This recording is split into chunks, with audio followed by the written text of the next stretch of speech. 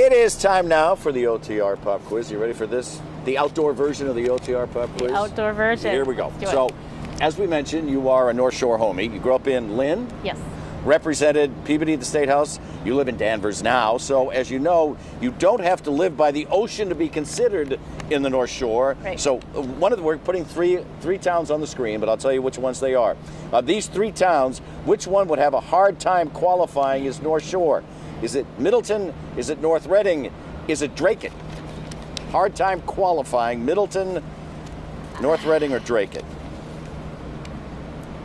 I've never heard Dracut referred to as the North Shore. You got it. You got it. You got it. Dracut. Difficult time going to put Dracut solidly in the Merrimack Valley. All right. Let's get back to your old house district. And this is just a true or false question, okay? So, true or false, Peabody takes its name from the man who was widely regarded as the father of modern philanthropy.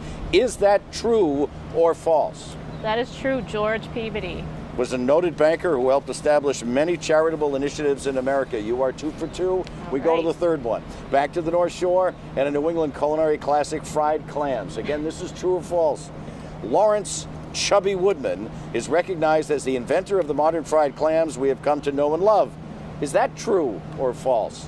Chubby Woodman. Something is making me want to say that's false. So here's the truth. It is true. When we rehearsed it, I went through the same thing. It can't be, but it is.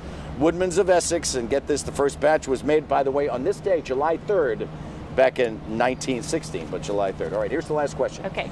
Kerry Healy, Republican Lieutenant Governor under Mitt Romney, went on to become president of the Massachusetts Institute of Higher Learning. Kerry Healy. Was it Babson, was it Bentley, or was it Brandeis?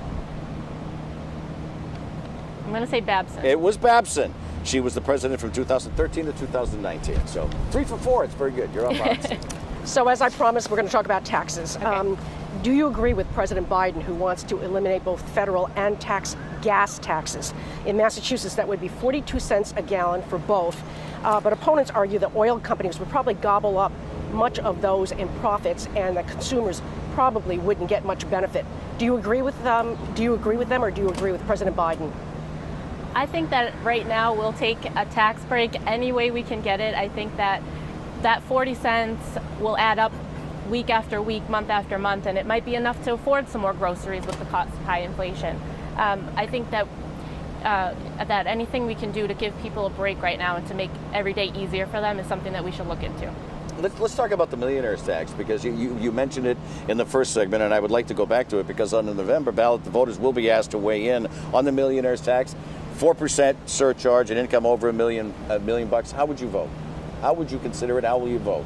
I would vote against it as written right now. For one, like I said, the state has billions of dollars over the revenue that they actually need to run the state, so I'm not sure why this is such a big push right now to increase taxes at all.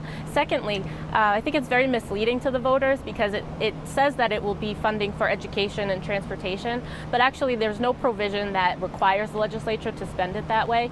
And there was a Republican amendment put forth that would require them to use that money in addition to, instead of in lieu of, so they couldn't move money around and spend money for education and transportation in other places. However, the legislature rejected that amendment, so that leads me to believe that they want the ability to not spend it on what it was intended for.